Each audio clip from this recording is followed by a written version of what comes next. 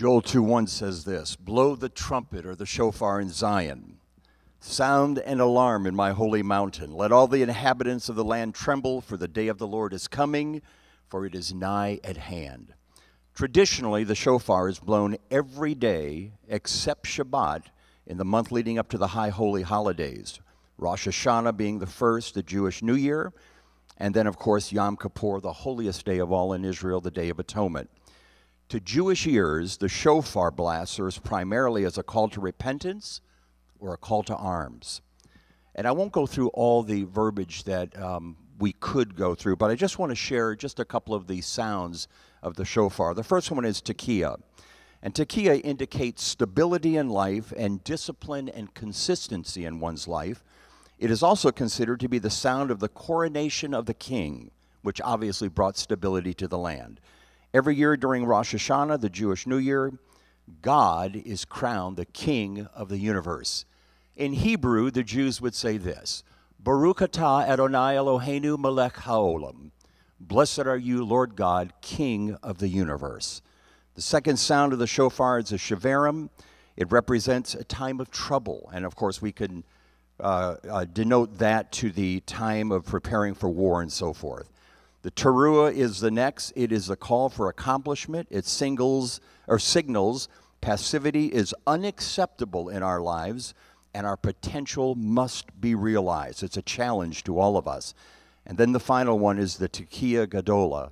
And we finally realize that all of our resolutions, all of the things we've done, we have to go back and start again. And it reminds me of Revelation, Pastor, where it says to go back and do your first works again.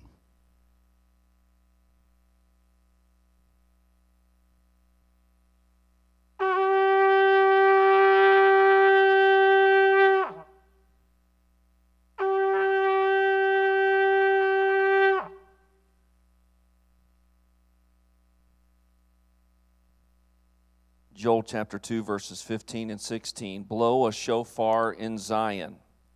Consecrate a fast. Call a solemn assembly. And that's what we've done today. Gather the people. Sanctify the congregation. Assemble the elders. Gather the children and nursing babies. Let the bridegroom go out from his chamber and the bride from her dressing room. Verse 17 says, let the priests who minister to Yahweh weep between the porch and the altar. Let them say, spare your people, O Yahweh. 2 Chronicles 7, verses 13 and 14 says, when I shut up heaven and there is no rain, or command the locusts to devour the land, or send pestilence, and certainly we understand that COVID-19 has been a pestilence on our land, if my people who are called by my name will humble themselves and pray and seek my face and turn from their wicked ways, then I will hear from heaven and will forgive their sin and will heal their land. We know that this pertains to the people of Israel, but we also know that this scripture can also be applied to us today. Why? Because we have been grafted into Israel. We are the wild olive branch that's been grafted in through faith, through the Son of God, by the power of the Holy Spirit. We, believers in Christ Jesus, have been grafted into Israel, and by faith we have become the children of Abraham. So I believe that if my people, how many of you in here would claim to be his people this morning? Amen. Amen.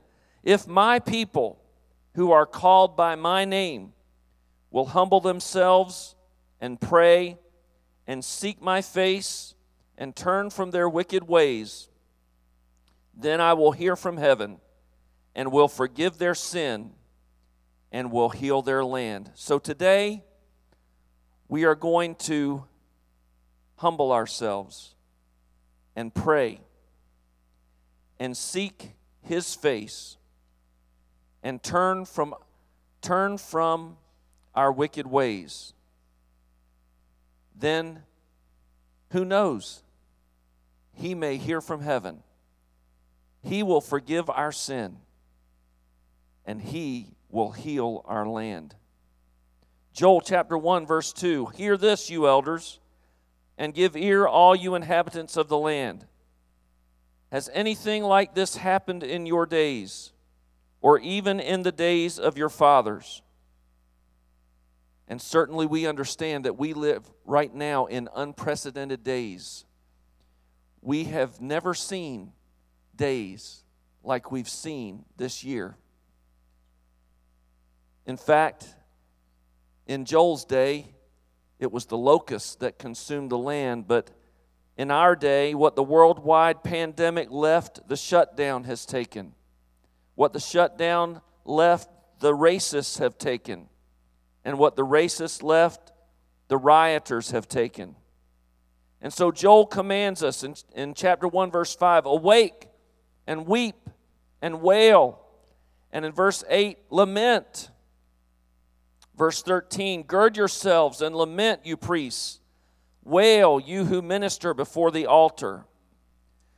So we who are in the leadership of the church have a special burden, a special call to lead the people in the lament. So as I shared previously, a couple weeks ago, I've written a lament for the year 2020. And it's in the format of the book of Lamentations, where each chapter is laid out according to the letters of the Hebrew alphabet. But I'm not going to use the Hebrew alphabet. I'm going to use the English alphabet. A lament for the year 2020. The letter A, alone. All those who are dying alone and living alone during COVID-19. The letter B, businesses. Many will never recover and never reopen. The letter C, COVID-19. All the people and families affected by COVID-19, over 20 million worldwide, over 5 million in the USA, over 762,000 deaths worldwide, over 170,000 deaths in the USA. Some were my friends and acquaintances. The letter D, division. Perhaps our nation is more divided than at any time in modern history, racially, politically. The letter E, empty. Buildings, businesses, churches, schools, homes. The streets of Gatlinburg have been empty. The letter F, families, separated by quarantine and impacted by deaths. The letter G, graduations have been missed or postponed. The letter H, Hispanic Americans and African Americans have a much higher percentage rate of dying according to COVID-19. The letter I, isolation. Seniors and sick people isolated in hospitals and nursing homes. The letter J, jobs lost or postponed. The letter K, KKK, Ku Klux Klan, and other related racist groups are still alive and well, and anti-Semitism is on the rise again. The letter L, lost jobs, lost relationships, lost family members, lost friends. The letter M, murder. Murder rates are almost doubled in our major cities right now. The letter N, Native Americans. The Native Americans still rank number one in poverty and unemployment, in sanitation, in sickness, in imprisonment, in foster care, and in suicide. And their plight has only gotten worse during COVID-19. The letter O, overwhelmed. People are overwhelmed emotionally, financially, mental health, anxiety, suicide. The letter P, plans. Plans have been changed. Plans have been canceled. The letter Q, quiet. The streets of Gatlinburg have been quiet. Churches have been quiet. Families have been separated. People in isolation. The letter R, racism and riots in the national spotlight. Many people have been affected. The letter S, schools. Schools have been closed. The letter T, trucks. Refrigerator trucks outside hospitals to collect the bodies of the dead. The letter U, unborn. Over 26 million abortions so far this year worldwide. About 500,000 so far in the USA. God have mercy. The letter V, victims. Victims of human trafficking, sex and labor slaves, child abuse, domestic violence, racism, persecution. The letter W, weddings have been postponed or canceled. The letter X, crossed out. Crossed out events on our calendars, crossed out relationships, church services, birthday parties, family get-togethers. People can't even attend funerals. The letter Y, youth. Our kids are growing up with a new normal that limits their relationships and interaction with others. Our kids are finding out the new normal is wearing a mask. The letter Z, zenith. Has history reached its zenith in our lifetimes? Will life as we knew it ever be the same again? Will our children ever know how good we had it? Did we realize how good we had it? Did we take it for granted? Were we thankful for it? God, have mercy. So we lament.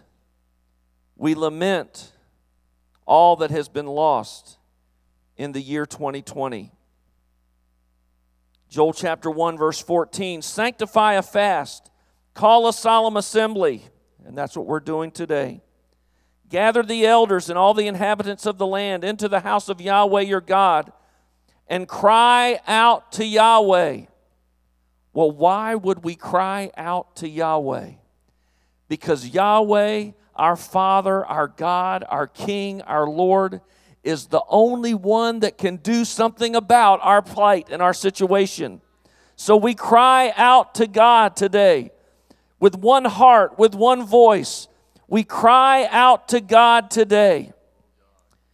In Joel chapter 2, verse 12, now therefore, says Yahweh, return to me with all your heart, with fasting, with weeping, and with mourning. Verse 13, so rend your heart and not your garments. Return to Yahweh your God, for he is gracious and merciful, slow to anger, and of great kindness, and he relents from doing harm. Aren't you thankful that that's the God that we serve today? Our God is gracious and merciful. He is slow to anger. He is of great kindness, and he relents from doing harm. So we return to him today. The Hebrew word is shuv, to turn or to return. You're going in one direction and you turn around and go another direction. So when we return to God, we leave behind the things of this world. We leave behind the sins and the weights that would so easily beset us. We leave behind those things that would so easily drag us down, and we return to him. Who knows, verse 14, if he will turn and relent and leave a blessing behind him. If God had mercy on the city of Nineveh in Jonah's day and postponed their judgment, if God had mercy on the nation of Israel and postponed their judgment so many times, maybe God will have mercy on the United States of America.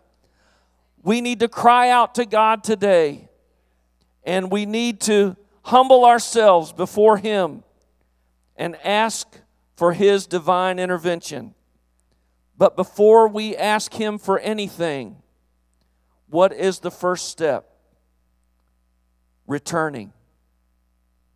Return to Yahweh with all our hearts.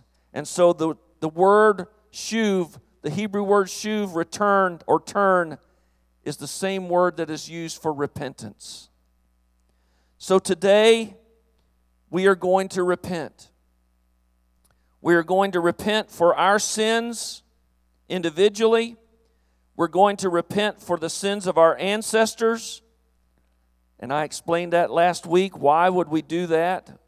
Our ancestors were before us. They're not here today. Why would we repent of their sin? because those that do not know history are doomed to repeat it. And if we do not repent of the sins of our ancestors, then we are doomed to repeat them. So we're going to repent for our sin and the sins of our ancestors, the sins of our families, the sins of the church, the sins of our city and county and state and nation. So where does it begin? Well, perhaps you need to draw a circle right around yourself. It begins with us personally. If the United States of America is going to see revival, it's got to start within the circle of you. Oh, I want to see revival. Yeah, but do you want to change? Oh, I want to see revival. Yeah, but do you want to repent? Oh, I want to see revival. Yeah, but do you want to give up those things that are holding you back? Unless we repent, there cannot be revival in our land. So let's turn it to the first circle, and that is us, the personal circle. What is keeping me from turning to God with all my heart? Brother Joe already quoted this scripture, Revelation 2, verses 4 and 5. Nevertheless, these are the words of Jesus, nevertheless, I have this against you, that you have left your first love. Remember, therefore, from where you have fallen, repent and do the first works over again. So we're going to begin our time of repentance with a time of focus on our sin and the sins of our ancestors and the sins of our families. Now, there's no one else who can do this but you. I can't repent for you. You can't repent for me. I can't repent for your family. You have to repent for your family. I can't repent for your ancestors. You have to repent for your ancestors. And so, right now, I'm going to ask us to find a place where you can get alone with God and to get down on your knees if that is possible. If not, I'm going to ask you to bow your heads where you are and turn your heart to the Lord and confess your sins. Confess the sins of your ancestors and confess the sins of your family. Let's do that together right now, individually, getting down on our knees if possible before the Lord.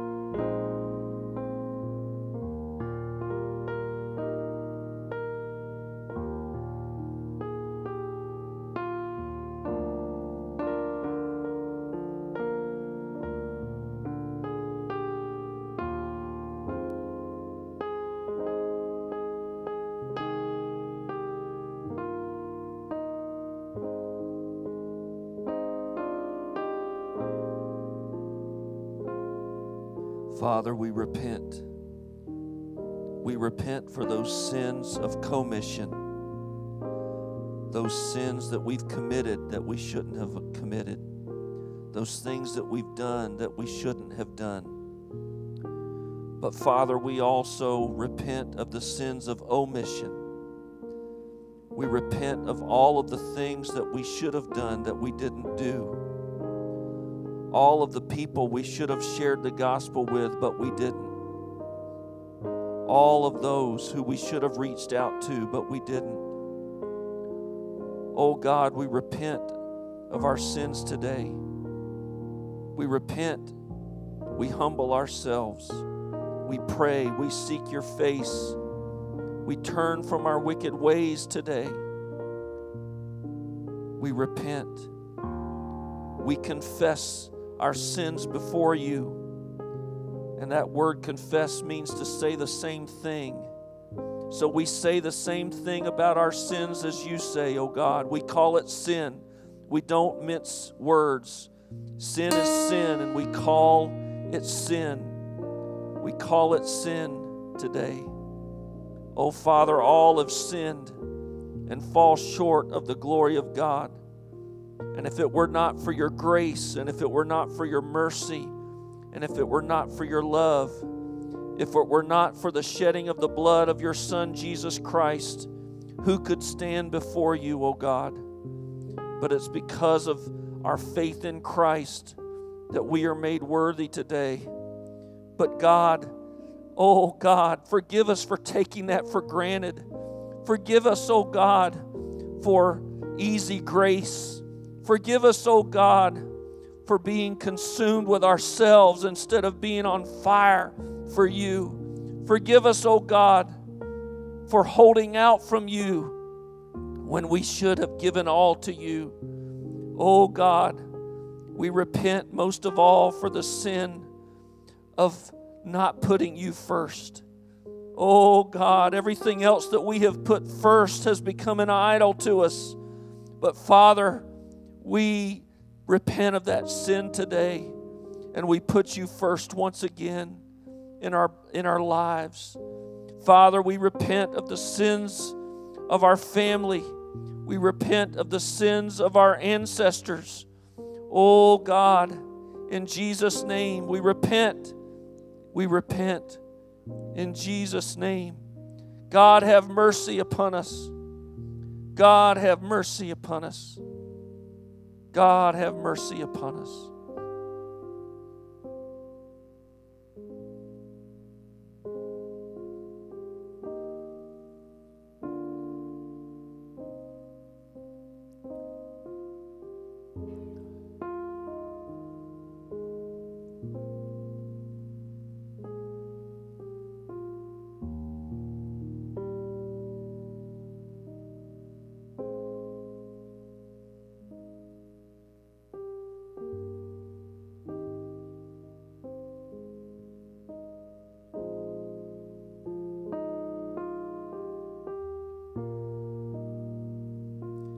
Let's continue with our time of repentance this morning. And let's turn our attention to the church. The sins of the church. Instead of being concerned with souls, we've been concerned with attendance and buildings and cash. We've been apathetic to God, lukewarm at best. And we've also been divided as the body of Christ. We're coming up on the 100-year anniversary of the division between the Church of God and the Church of God of Prophecy, and that's only one division. There's so many different divisions in the body of Christ today, so many different denominations that we've lost our identity. We've lost our name. In fact, the word denomination means to dename. We've lost our name. And we've compromised with the world. And and people can't even tell a difference between the world and the church. And so the church is left in a dreadful condition. Dead, dry bones. I'm going to ask you to stand with me, those of you that can. And I'm going to ask us to cry out to God together. And I'm going to ask us to cry out to God to have mercy on His church once again,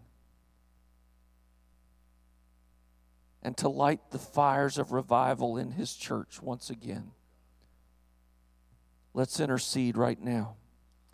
Oh God, have mercy upon us, your church. Oh God, instead of being consumed with souls, we've been consumed with other things. Oh God, we've become so apathetic and so lukewarm. Oh God, but your word says in the book of Revelation, the words of your Son Jesus Christ, that you would spew us out of your mouth if we're lukewarm. Oh God, have mercy upon us. We are lukewarm at best. Oh God, we ask, oh God, that you would have mercy upon us. Oh God, we're so divided as the body of Christ, Church of God and Church of God of Prophecy, Baptist, Methodist, Presbyterian, Episcopal, Catholic. Oh God, we've lost our identity and we've lost our name. But God, we're asking in Jesus' name that you would once again gather the people of God all across this city, all across this county, all across this state, all across this nation, and regather us together as one body, one church, in Jesus' name. Oh God, we've compromised and we've become worldly.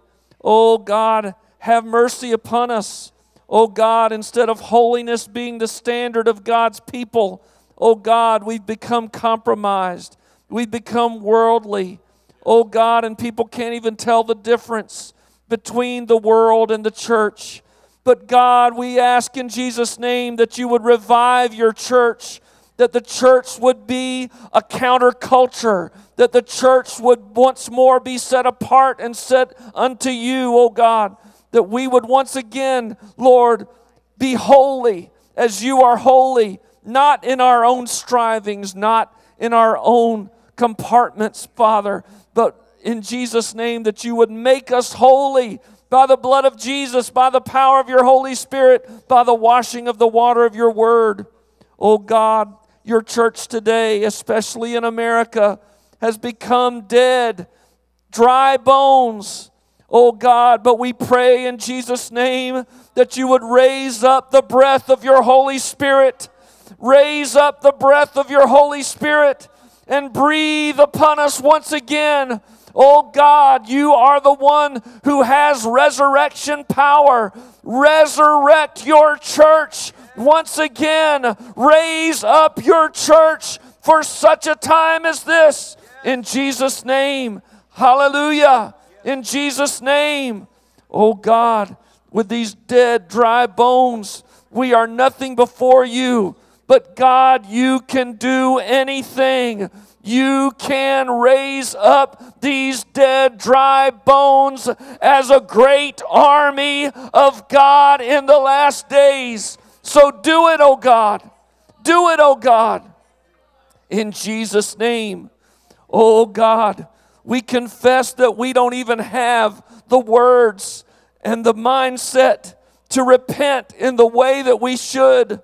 Oh God, have mercy upon us today.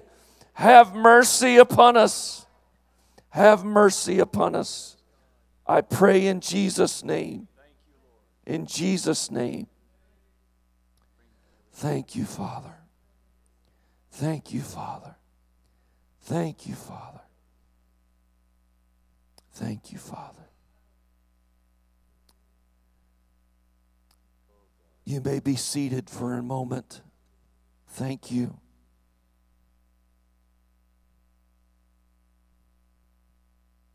Now we're going to move to repenting for the sins of our city and our county.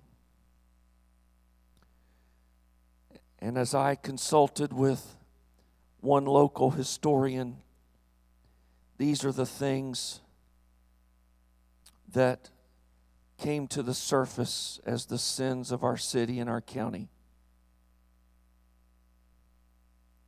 Our city and county has a history of bootlegging,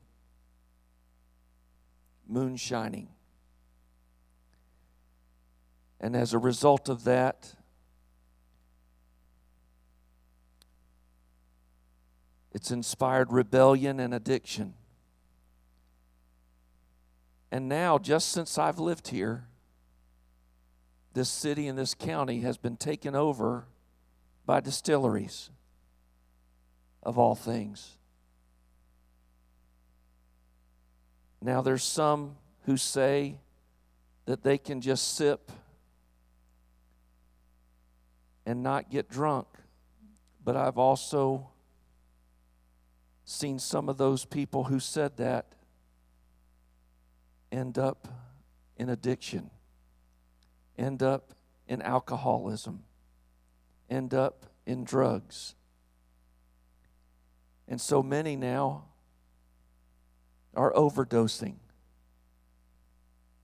on drugs. God have mercy. Also, our city and county has a history of prejudice and mistreatment of people of color. Our own Jamesina Miller has shared her testimony of growing up here in this county and experiencing that. She wasn't even allowed to go to the hospital here. She had to go to Knoxville. She had to go to the back doors of the restaurants to get food. God have mercy. And also, our city and county has been known for being servants of mammon. Do anything for a buck. God have mercy. I'm going to ask all of you that live in Sevierville or Sevier County to stand at this moment. And let's repent for the sins of our city and the sins of our county. Father, in Jesus' name, we humble ourselves before you. And we repent. We repent for the history of bootleggers. We repent, Lord, for the history of moonshiners. And Father, it's inspired rebellion and addiction in our land, in our city, and in our county. Oh God, and now people are enslaved to alcohol. People are enslaved to drugs. People are overdosing on drugs. And oh God, have mercy, oh God. Oh God, have mercy. Oh, it's our children, oh God. It's our children. God, have mercy. Oh God, we've been prejudiced and we've mistreated people of color. Oh God, have mercy. Oh God, we've not treated others as we wanted to be treated. Oh God, and that's in your word, oh God, that we would treat others in the way that we would want to be treated, but we didn't do it, Father. Oh God, have mercy. Oh God, have mercy upon us. And Father, we've sold out to mammon as a city and as a county. We've sold out for $1.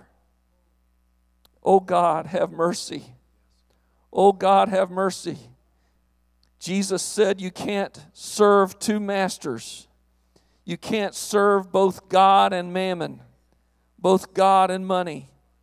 Oh God, we repent of serving money. Oh, we've been in the service of money too long, Father. Oh God, have mercy. Have mercy upon us, I pray. And Father, I pray that this city and this county would be the spark and the revival fire would start to kindle in this city and in this county, and that you would burn through this city and this county with the fire of your presence and burn away all the dross, burn away all the drugs and alcohol, burn away all the mistreatment of others, and burn away all of the service of mammon, God, and raise up for yourself a people in this city and in this county. I pray in Jesus' name. In Jesus' name. Amen. You may be seated. Lamar is going to lead us in a prayer for the state of Tennessee. The state of Tennessee has been involved in the mistreatment of Native Americans. The Trail of Tears started here in Tennessee.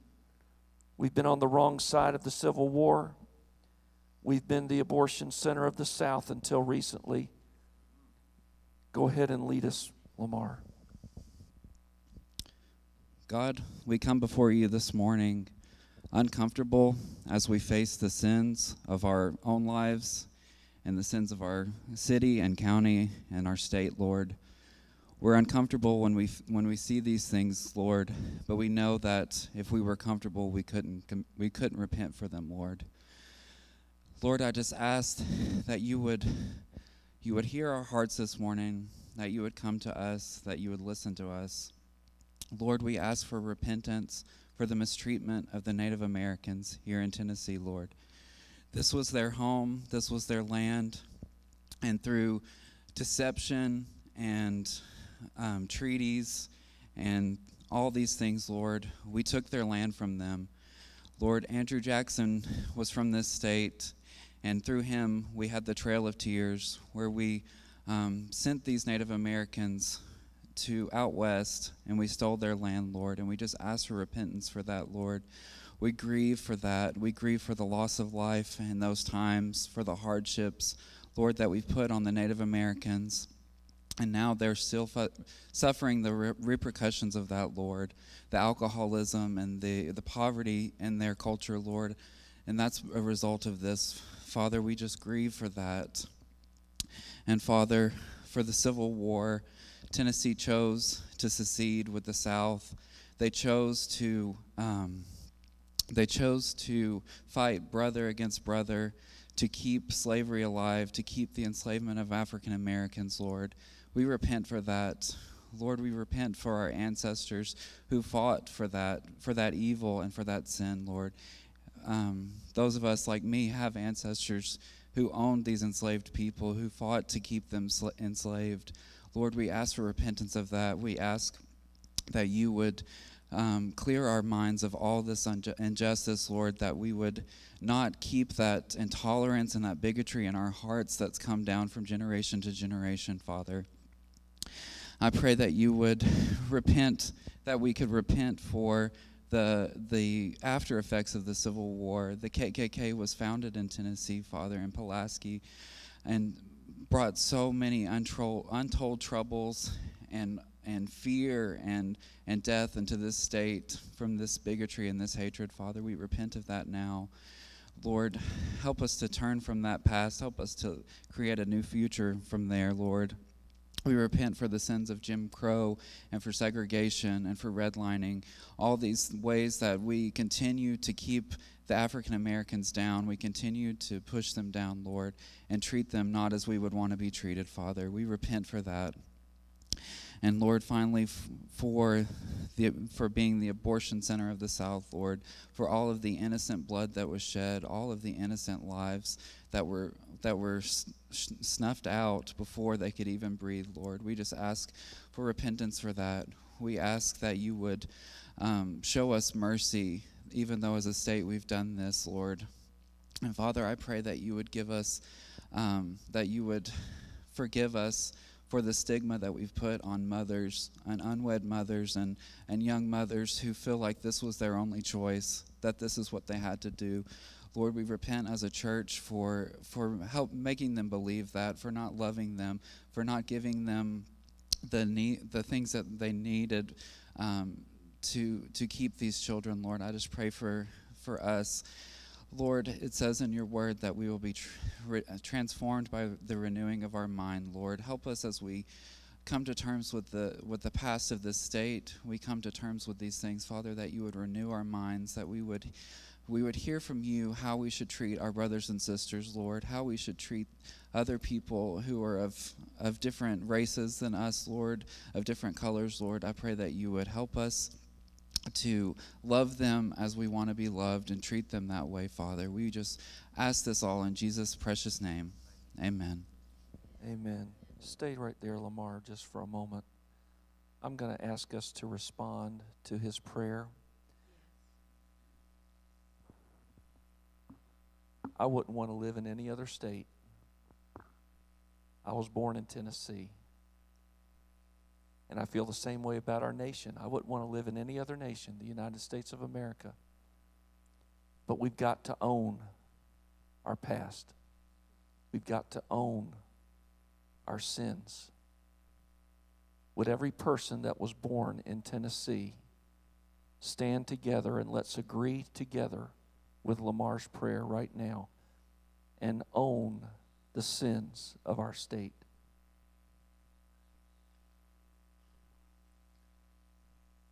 Let's pray a prayer of agreement. Everyone who's been born in Tennessee, please stand and let's pray a prayer of agreement. Father, we agree with this prayer and we say, God, have mercy on the state of Tennessee. God, have mercy on us. God, have mercy. We know that your plans and purposes for Tennessee are greater than the sins of Tennessee. But Father, we need a change of heart and a change of mind and a change of direction. So we agree together with this prayer and we confess these sins before you. And we say, change us, O God. Transform us. Change us. Heal our land. We pray in Jesus' name. Amen. God bless you. You may be seated. And now we turn to repenting for the sins of our nation. And as a guide for that, we turn to Joel chapter 3. Joel chapter 3 says that in the last days, God is going to judge the nations. And He's going to judge them for three things. Number one, the mistreatment of Israel. Number two, human trafficking. Number three, the shedding of innocent blood.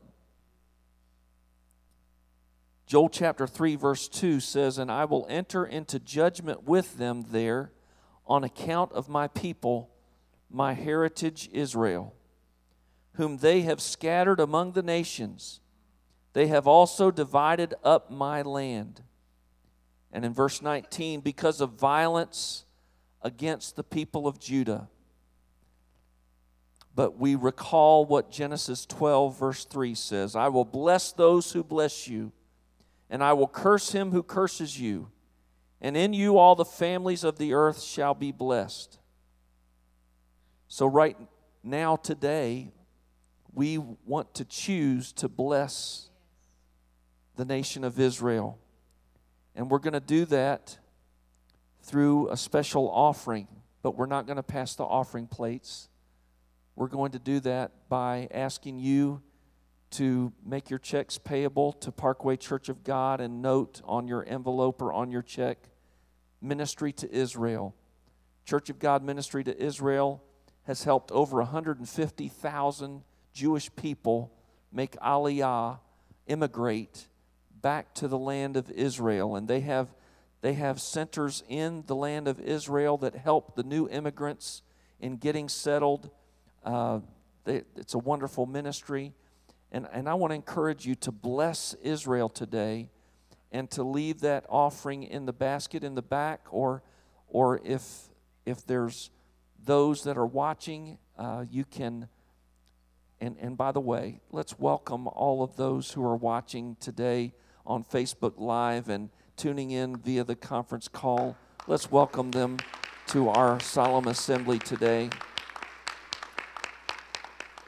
Those that are watching can give online through our website, parkwaychurchofgod.org, or through our Tithely app, or you can just mail your contributions to Parkway Church of God, 1103 Dolly Parton Parkway, Sevierville, Tennessee, 37862. We want to be part of blessing the people Israel today. But let me assure you that our blessing of the people of Israel cannot replace our repentance. We must first repent of our sins against Israel and our mistreatment of Israel. So Brother Joe is going to come and lead us in a prayer of repentance for the mistreatment of Israel. Thank you, Pastor. Just before I pray, give me 2 minutes to share something with you. Scriptures record more than 170 references to the land that God clearly gave to Abraham, Isaac, and Jacob, the land of Canaan, given to the Jews as an unconditional covenant. 55 times the Scriptures record that God confirmed this covenant with an oath, and 12 times God stated that it is an everlasting or eternal covenant. This small piece of real estate, the size of New Jersey, is one of the most highly contested pieces of land on our planet. And it has been attacked by world powers like the Assyrians, the Babylonians, the Persians, the Greeks, the Romans, the Arabs throughout history. And then, of course, we can't forget the horrible atrocities performed against the Jews by so-called Christians during the Holocaust. The Crusades, under both the Latin and Roman Church, Jews were called and known as the Christ killers. They were sought out for extermination. Gathered in their synagogues, many of them burned alive. Arab superpowers called the Mamelukes, the Ottoman Empire, and of course, just a handful of years ago, some of you are old enough and probably fought in World War II. The Third Reich tried to mastermind the final solution. Many of you may not know this, but the MS St. Louis cruised off the coast of Miami back in June of 1939. Its passengers could see the lights of the city glimmering in the forefront there. But the United States hadn't been on the ship's original itinerary, and its passengers did not have permission to disembark in Florida. They were sent back to Germany. That boat was filled with Jews trying to escape Nazism. And as history records, nearly 1/3 of them found their deaths in Nazi death camps. It's absolutely amazing. Just a few years ago, I read a horrible story about how during the Holocaust, Jews were packed into train cars and they were taken to the death camps. On the way to those death camps, the trains would pass the churches that were having Sunday morning church services. And the Christians in those churches, many of them strong Lutheran churches, when they heard the clattering of the trains coming and hearing the moans of the Jews, they would sing their hymns louder to drown out the sound of those that were on the trains. Obviously, many of those, if not most of those, found their death in a death camp. And just a couple years ago, I was walking on the grounds of one of the death camps in Germany. And I said to one of the park police that were there, I said, why are the grounds so uneven? We were walking on cobblestones that were sinking. And I said, why won't you repair this for the future generations? And he said, you don't understand. You're standing on top of mass graves that as the years went on, the bodies of the Jews were decomposing and the ground was sinking. A stark reminder of what took place. All of these people died for one reason only, just one. They were born Jews. Let's pray. Stand with me, please. Father, it is clear from your word that the Jewish race has been hand-chosen by you.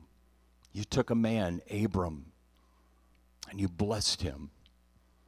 And you told him that there would be a promise associated with his life, that he would replenish the earth with those that would be godly. And as the Jewish nation grew, and we know that they're called the light of the world, and they were to bring forth the Messiah, Yeshua HaMashiach, Jesus, the Messiah of the world.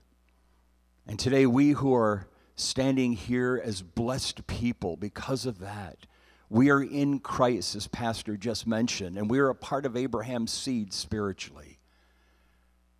Lord, we ask your forgiveness for the way we've treated our Jewish friends, just because they're Jews. We recognize that this world is trying to put a stop to who they are, trying to stop them in their own land, trying to divide the land. But Lord, we're praying today that not only will we repent, but that all of your church will repent and stand with our big brothers and sisters, the Jews. Jesus was a Jew. Jesus is a Jew. He's coming back as a Jew. He's going to step down in a Jewish city. He's going to rule and reign from that Jewish city called Jerusalem. And Lord, we recognize today the sacredness of that place. Would you bless your people, the Jew?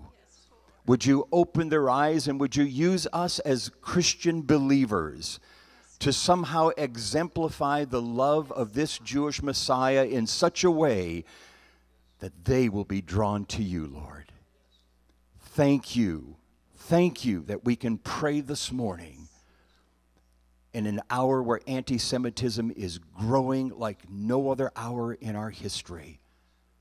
The Jews are suffering persecution all over the earth, and many of them are going home and making Aliyah. Bless your people, we pray, in the name of our Jewish Savior, Yeshua, Jesus. Amen. Before you're seated, can you turn to the east and face Jerusalem and just extend your hand towards the land of Israel and just go ahead and speak a blessing. Go ahead and speak a blessing. We pray for the shalom of Jerusalem. May they prosper who love you. Shalom be within your walls. Prosperity be within your towers. For the sake of my brethren and my companions, I will now say shalom be within you. For the sake of the house of Yahweh our God, I will seek your good. I will give you no rest, Abba Father Yahweh, until you establish Jerusalem, until you make Jerusalem a praise in the earth. Shalom be upon Israel. Blessed be Israel. My heart's desire and prayer for Israel is that they would be saved. Save your people Israel and save the nations. I pray in Jesus' name. Amen. God bless you. You can be seated. And now we turn to the second category, the sins of our nation, human trafficking. As we talked about last week, historically, the United States was the purveyor of the slave trade, and we stacked bodies on ships in ways that we would not even treat animals. In Joel chapter 3, verse 3, it says, "They have cast lots for my people, have given a boy as a payment for a harlot, and sold a girl for wine that they may drink." Joel chapter 3, verse 6, "The people of Judah and the people of Jerusalem you have sold to the Greeks." And so we have participated in the turning of African people into commodities and breeding them like cattle and selling them at auction. Oh God, have mercy. Oh God, have mercy upon us. So I'm going to ask you to stand with me one more time, and let's repent of the sin of slavery. Oh God, we cannot imagine being put on a ship and being so desperate to get off the ship that many jumped in the ocean to perish. We cannot imagine being treated worse than cattle, worse than pet dogs, not being given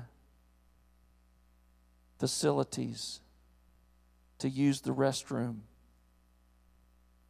not being given water and food, being sold off at auction. But Father, our nation has been guilty of treating people as cargo, of treating people as merchandise. And Father, when we should have been sharing the good news of Jesus Christ with them, we were hitting them with the lash. And we Christians in the South, historically, were the worst. Oh God, forgive us. Forgive us for not showing the love of Jesus Christ. Forgive us, oh God. We repent. We repent for treating people like animals and worse. Oh God, we repent for selling off the children from the parents. Oh God, we repent for whipping them and beating them and treating them worse than our dog. Oh God, our hearts are grieving today the recognition of the sins of our fathers and the sins of our nation. God, have mercy upon us. God, have mercy upon us. And so, Father, instead of cursing them, we choose today to bless. We choose today to bless all those who are of African descent. We choose today to bless them. And we choose today to treat them with kindness and brotherly love. And we choose today to bless them, to bless their coming in, their going out, their rising up, their sitting down, and to treat them with the love of Jesus. We choose today to bless them. Oh God, have mercy upon us. We pray in Jesus' name. Amen. You can be seated. And now Pastor Sandra is coming to lead us in a prayer for modern human trafficking, child labor, labor slaves, sex trafficking. She's going to lead us in a prayer of repentance for modern human trafficking. So we do not just do open, just empty prayer. I want you to understand the numbers we're looking at. There's an estimate of 40 plus million slaves across the world today. 90% of the women and children who have ended up in sex slaves were victims as childhood sexual abuse before they were even recruited. We're talking an estimate of 800,000 people are illegally trafficked across our international borders every year. 161 countries affected by human trafficking. 1.2 million children are enslaved through forced labor, exploited in the sexual industry every year. There's 54% of the modern day slaves are recruited by strangers, and 46% of them are recruited by people they know. 78% of modern day slaves are in labor industries, while 22% are in sex industry. 55% of modern day slaves are women and children. 45% are men and boys. 26,000 of them are children under the age of 18. And a lot of the numbers are estimates because it's underground. it's hidden away. Let's pray.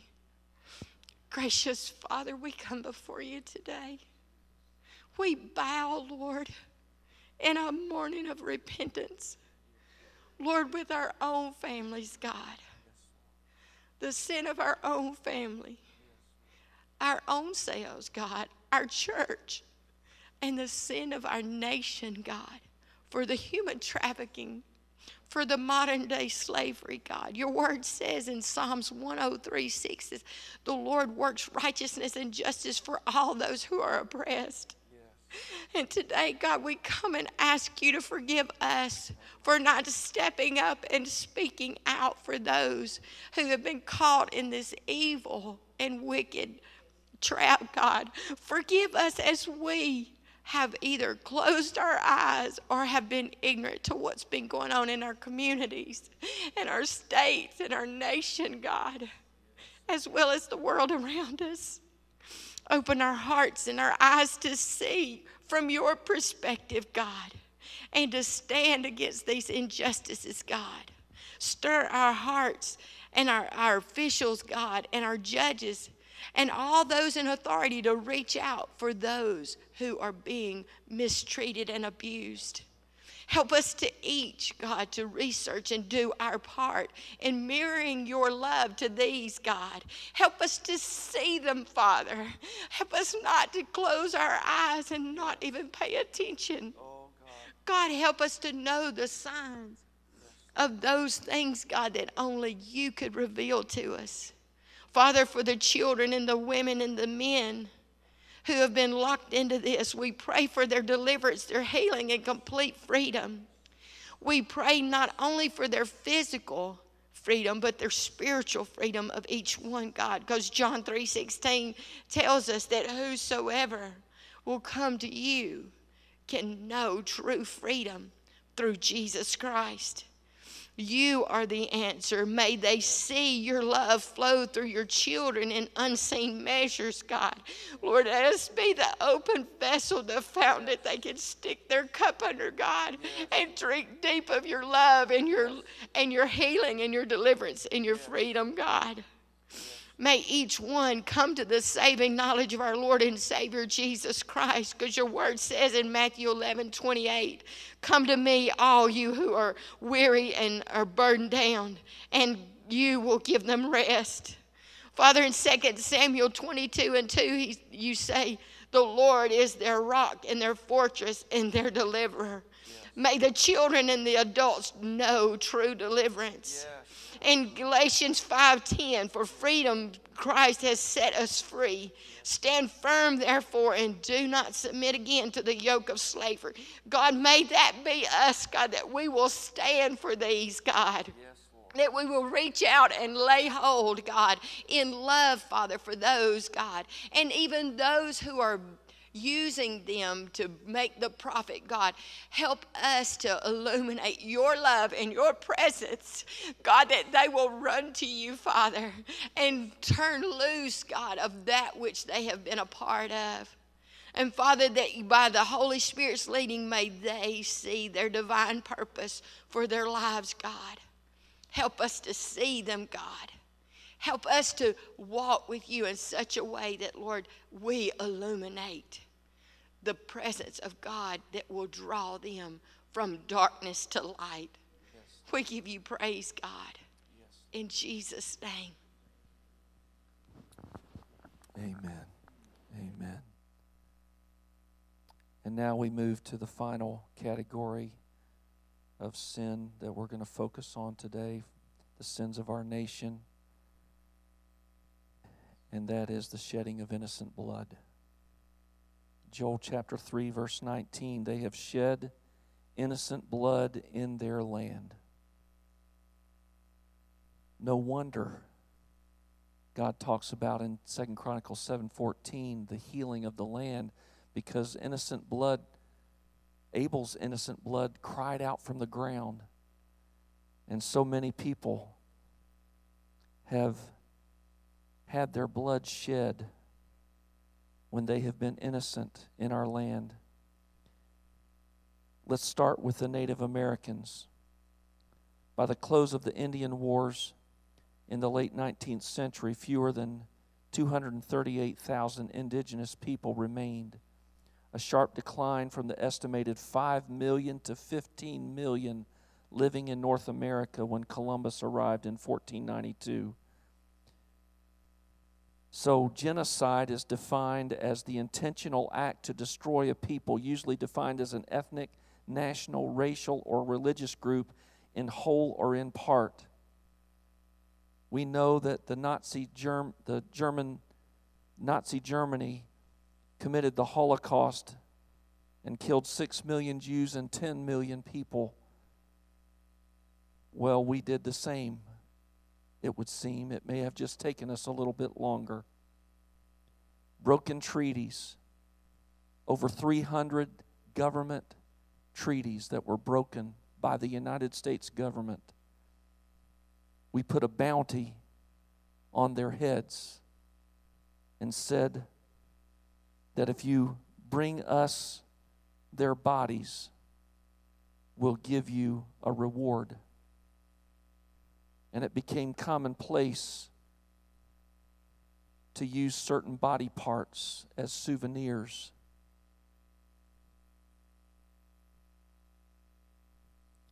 They were slaughtered. Women, children. Davy Crockett said, "We shot them like dogs."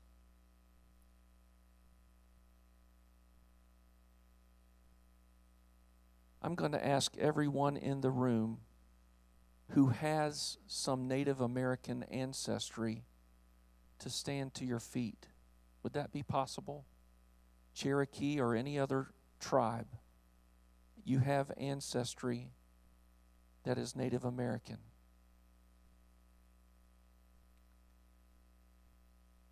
Now I'm going to ask the rest of us to stretch our hands towards these and repent of the sins against the Native Americans.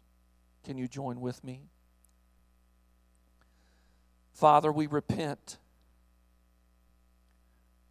for the shedding of innocent blood. All of the people who were slaughtered, all of the Native Americans who were killed mercilessly like dogs. Oh, Father, we repent for our sins. Father, we call them our sins because they are the sins of our ancestors. And they are the sins that still affect the Native Americans today. So they are our sins. Oh, Father, we repent for all of the broken treaties when we took advantage of the Native Americans. Oh God, we repent because you sent us to the Native Americans with the good news of the gospel of Jesus Christ, but instead of winning them to Christ, we slaughtered them. We killed them. Oh God, no wonder so many reject the good news of Jesus Christ today because their ancestors were slaughtered by so-called Christians. God, have mercy upon us. We repent today, and we choose to bless now the Native American people. We bless their coming in, they're going out, they're rising up, they're sitting down. And we proclaim that they are the heritage of the Lord, and that they have a destiny and a plan and a purpose that is from God. From every tribe and language and people and nation, you have called them, O God, to be around the throne of the Lamb throughout eternity, singing praises. And so we proclaim your blessing over them right now. In Jesus' name, amen. Amen. You may be seated. And now we're going to talk about the modern day shedding of innocent blood. the children of abortion. In the U.S. in 2016, there were 893,000 abortions. That is about 2,400 per day, 2,500 per day. 15% of pregnancies in Tennessee end in abortion. For black women, 29% of pregnancies end in abortion. Psalm 106, verse 38 says, they shed innocent blood, the blood of their sons and daughters, and the land was desecrated by their blood. Oh God, heal our land. But this is the promise of Joel chapter 3, verse 21. Their blood guilt, which I have not pardoned, I will pardon. So God is even willing to forgive the shedding of innocent blood if we repent. So I'm going to ask Denise to lead us in a prayer of repentance for abortion. Dear Heavenly Father, my words fall short. But I know that you are full of grace and mercy. So I ask you, dear God, please forgive us for over 16 million abortions since Roe v. Wade in 1973. Please forgive us for voting for platforms or parties that are pro-choice or pro-abortion, thus giving them our consent to abort millions of young lives.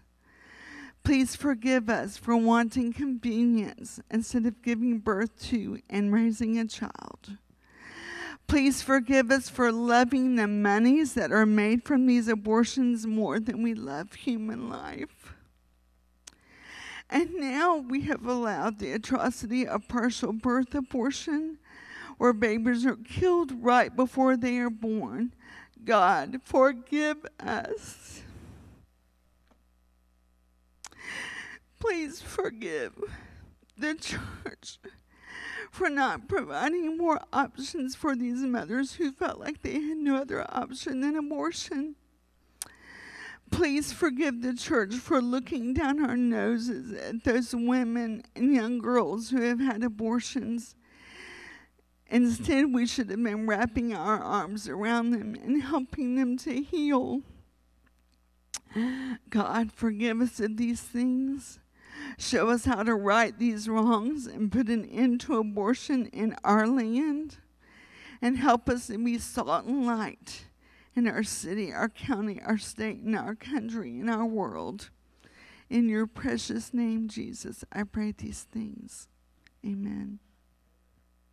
Amen. Joel chapter 2, verse 13 says, so rend your heart and not your garments. Return to Yahweh your God, for he is gracious and merciful, slow to anger, and of great kindness, and he relents from doing harm. Verse 14, who knows if he will turn and relent and leave a blessing behind him? In 2 Chronicles 7, verses 13 and 14, when I shut up heaven and there is no rain, or command the locust to devour the land, or send pestilence, if my people who are called by my name will humble themselves and pray and seek my face and turn from their wicked ways, then I will hear from heaven, and I will forgive their sin, and I will heal their land. So today we recognize that the forgiveness of our sin is not based upon our repentance. The forgiveness of our personal sins, or our corporate sins, or the sins of the church, or the sins of the city, the county, the state, the nation, the forgiveness of those sins is not based upon our repentance. Yes, we need to repent. But the forgiveness of those sins is based on the grace and the mercy of an almighty God who is slow to anger and of great kindness, and he relents from doing harm. He will hear from heaven. He will forgive our sin. And He will heal our land. Many of us today may wonder, is it too late for America? Is it too late for America? But as long as there is a righteous remnant crying out to God, crying out to Yahweh, there is still hope for America. So as we close out our time together, I am going to ask you to stand to your feet and to cry out to Yahweh with all of your heart, with all of your mind, your soul, your spirit, your strength.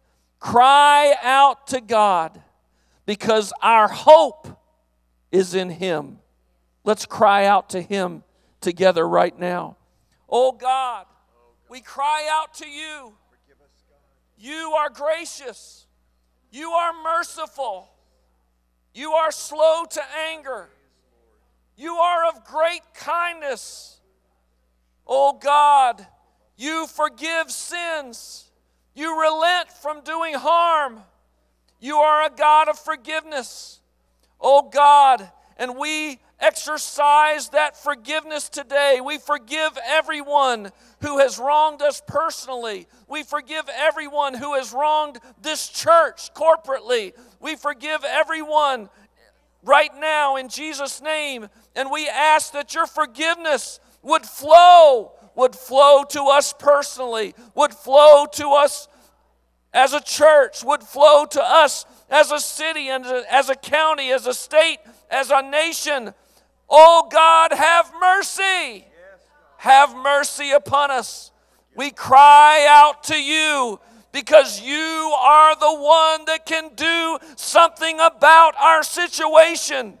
Oh God, as we face COVID-19 and as we face all of this that is facing us as a nation, oh God, we cry out to You today to intervene in our lives, to intervene in our city, to intervene in our county, to intervene in our state, to intervene in our nation. But God, most of all, intervene in Your church. Raise up Your church for such a time as this. Raise us up to stand in the gap. Raise us up to build up the wall. Raise us up to be watchmen on the wall. Oh God, raise up Your people for such a time as this. And then, Father, we pray for healing for our land. Oh God, heal our land. Hear the cries of the innocent blood and bring an end to abortion in our lifetime, in Jesus' name. Hear the cries in Jesus' name. And heal our land. Oh God, it may be too late for America, but we are not giving up. You still have a righteous remnant here. And as Abraham interceded for Sodom and Gomorrah, and You would have even spared them for 10 righteous, Father, we pray for the United States of America that You would spare Your people, oh God. In Jesus' name, we cry out to You. And we draw near to You with all of our hearts.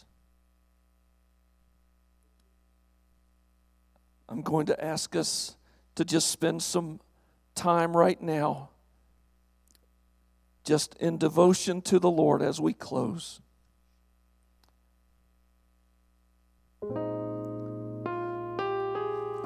All I want to do is love you. All I want to do is worship. All I want to do is lay here right at your feet. As I lift my hands to heaven, let your fire fall down on me. Rekindle the fire within me, Lord, once again. Would you raise your hands and let's sing that one more time? All I want to do is love you. All I want to do is worship. All I want to do is lay here right at your feet. As I lift my hands, as I lift my hands to heaven, let your fire fall down on me. Rekindle the fire within me, Lord, once again. All I want to do, all I want to do is love you. All I want to do is worship. All I want to do is lay here right at your feet. As I lift my hands, as I lift my hands to heaven, let your fire fall down on me. Rekindle the fire within me, Lord, once again. All I want to do is love you. All I want to do is worship. All I want to do is lay here right at your feet. As I lift my hands to heaven, let your fire fall down on me. Rekindle the fire within me, Lord, once again. Oh, rekindle the fire, Lord, once again. Oh, rekindle the fire, Lord, once again. Hallelujah. Let's give God praise. Hallelujah. Thank you, Lord. Thank you, Lord.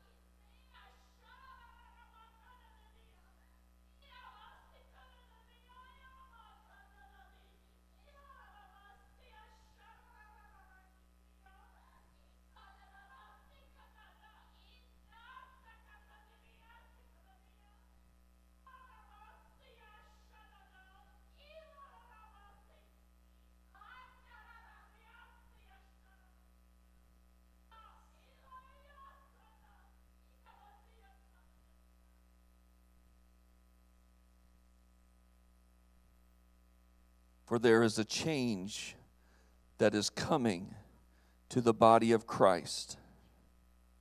Hearts are softening. Necks are bending. Souls are being fired up with my fire from my presence. I sense a change in the attitude of the body of Christ today, and I am well pleased, so says the Lord, for my presence is among the humble. My presence is not with the proud. I sense a turning in the hearts of my children. Some are not turning yet, but some have begun to turn. Oh, my people, I cry out to you as you have cried out to me. Turn to me with all of your hearts. Turn to me away from those things that have held you captive. And I will be your God, and you will be my people. I sense the change among you today. Let this be the beginning of change and transformation in your hearts and in your souls. Let this be the beginning of change and transformation in your minds. For I love the humble, but I battle against the proud. Therefore, I am calling you to humility today, says the Lord. I am calling you to walk humbly before your God, and I will exalt you in due season, so says the Lord.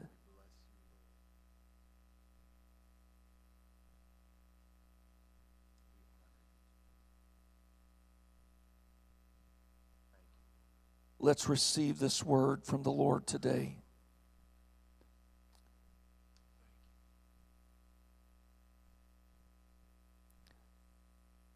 Let's humble ourselves one more time. Let those of us that can, let's get down on our knees one more time and humble ourselves before we close this service.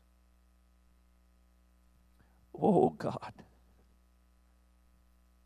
we are humbled by your presence. We are humbled by your presence, oh God. Oh God, we know that we don't have the power in ourselves to change. But God, you have begun a change in us today.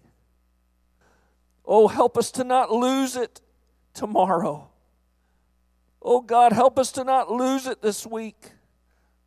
Oh God, help us to be truly changed, not just stirred, but truly changed in your presence as we walk humbly before you.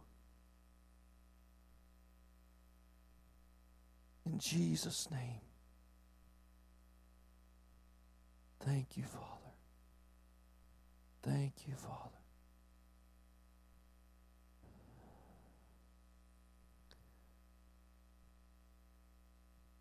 Thank you, Father. Thank you, Father. Let's just lift our hands in worship to the King of Kings and the Lord of Lords right now. Thank you, Father. Thank you, Father. Thank you, Father. Thank you, Father. Thank you, Father.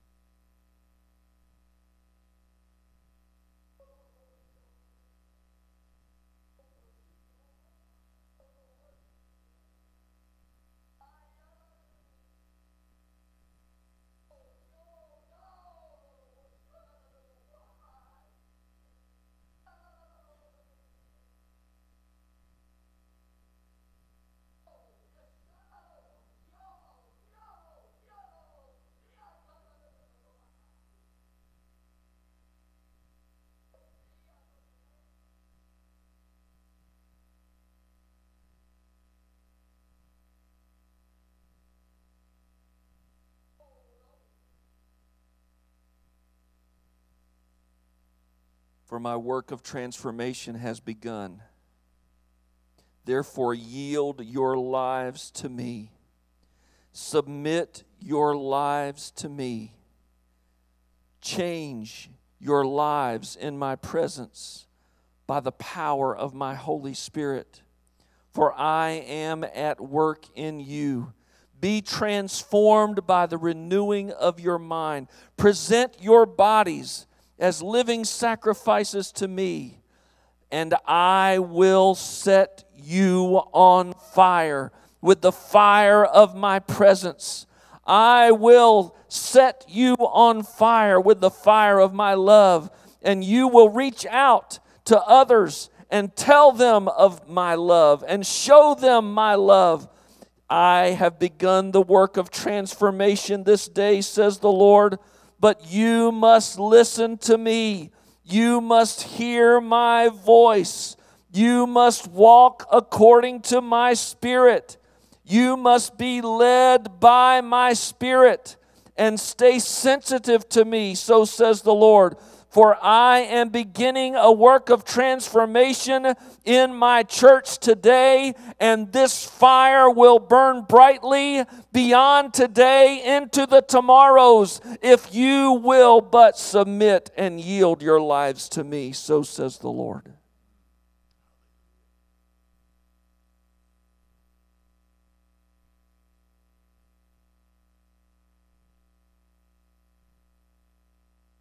We believe in the moving of the Holy Spirit. We believe the Holy Spirit still speaks today. We believe in the gifts of the Spirit found in 1 Corinthians 12 and 13 and 14. We're thankful that God still speaks today through the gifts of tongues and interpretation of tongues and prophecy, word of wisdom, word of knowledge. I'm going to ask everyone who believes that this was a word for you or for our congregation to raise your hand and signify that right now. All right. Let's submit and yield our lives to Him right now. Father, many times we're tempted to bow before idols. Many times we're tempted to bow before the idol of money, or before the idol of our jobs, or before the idol of entertainment. And Father, we have set ourselves apart during these weeks leading up to this solemn assembly. And some of us have fasted and sought you in prayer and weeping. Oh God, I pray in Jesus' name that you would please prick our hearts and call us to continual prayer, to continual fasting. Oh God, help us to submit and yield our lives to you every week, every month, every day. Oh God, help us. Help us, I pray, to be crucified together with Christ, to put to death the works of the flesh by the power of your Holy Spirit. In Jesus' name.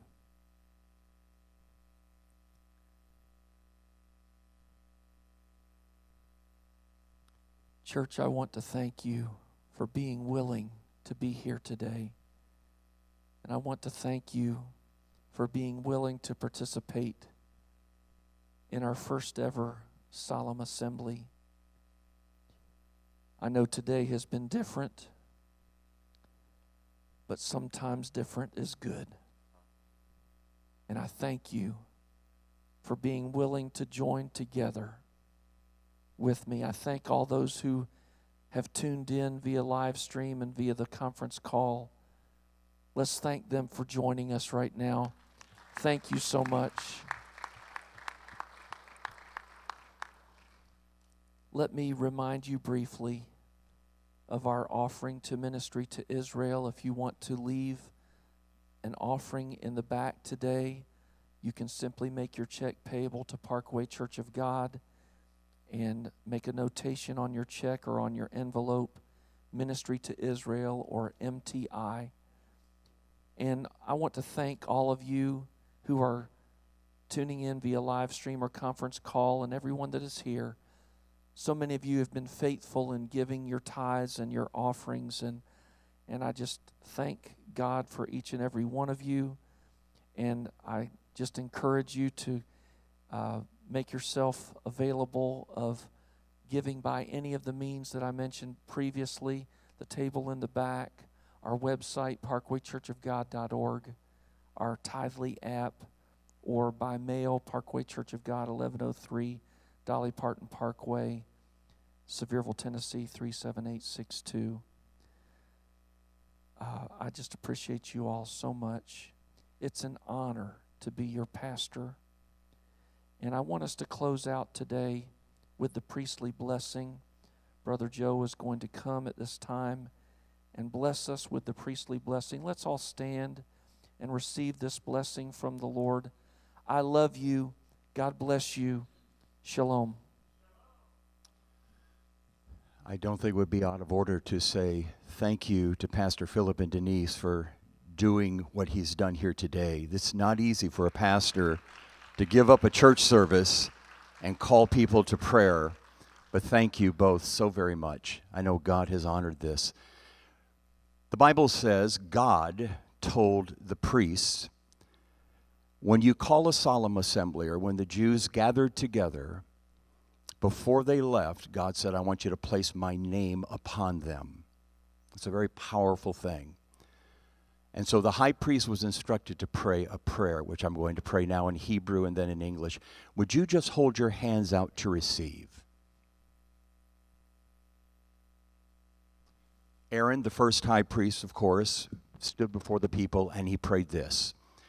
Yivarekaka Adonai vishmereka. Yair Adonai panavaleka viakuneka. Yisa Adonai panavaleka v'yasemleka shalom. The Lord bless you and keep you. The Lord make his face to shine upon you and be gracious to you. The Lord lift up his countenance upon you and give you peace. God bless you, saints.